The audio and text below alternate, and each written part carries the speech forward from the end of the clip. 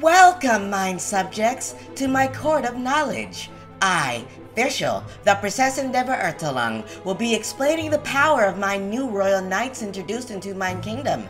Dehya the Flame Mane, as beautiful as she is fierce, will be welcomed amongst my retainers as the Sentry Knight.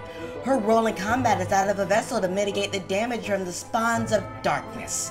Her vigor and health are bolstered as she ascends in levels, and her power ascends with the health ascension, but only ever so slightly. She has harnessed the fury of Pyro, and with it, she will unleash the elemental field that will do coordinated, blazing cataclysmic strikes with any attack.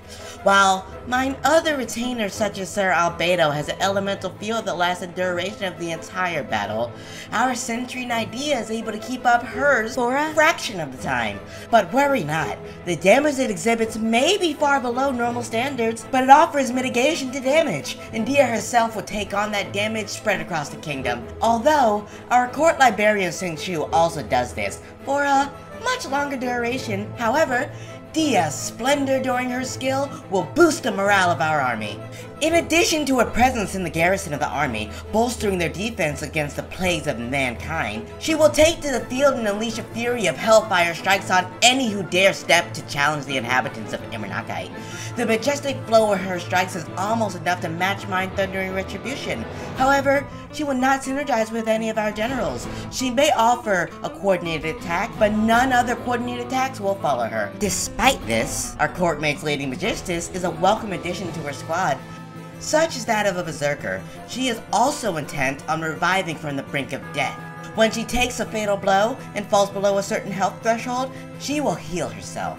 She will also take on all of the accumulated damage from the army while this is happening, so she may indeed find herself suffering from too much health loss. But worry not, Dehya gains a tremendous fold of nothing from all of the damage she has taken. She will take it willingly and get no external or internal buff to her prowess.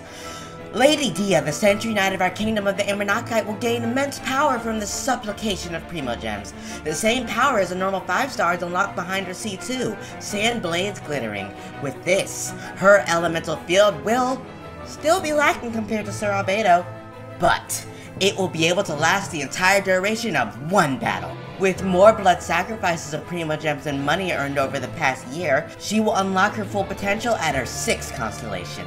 It will finally be able to compete with Hu Tao, albeit at her base form, but perhaps even surpassing her by a marginal amount. I humbly ask all of mine subjects to grace Dehya with not hate, but love. We must fight for our Sentry Knight as she has fought for us. Now, the Princess Endeavor Ertelung must bid thee adieu. We shall host a feast in the feedback sections of Teyvat. What the processing means is, send your feedback to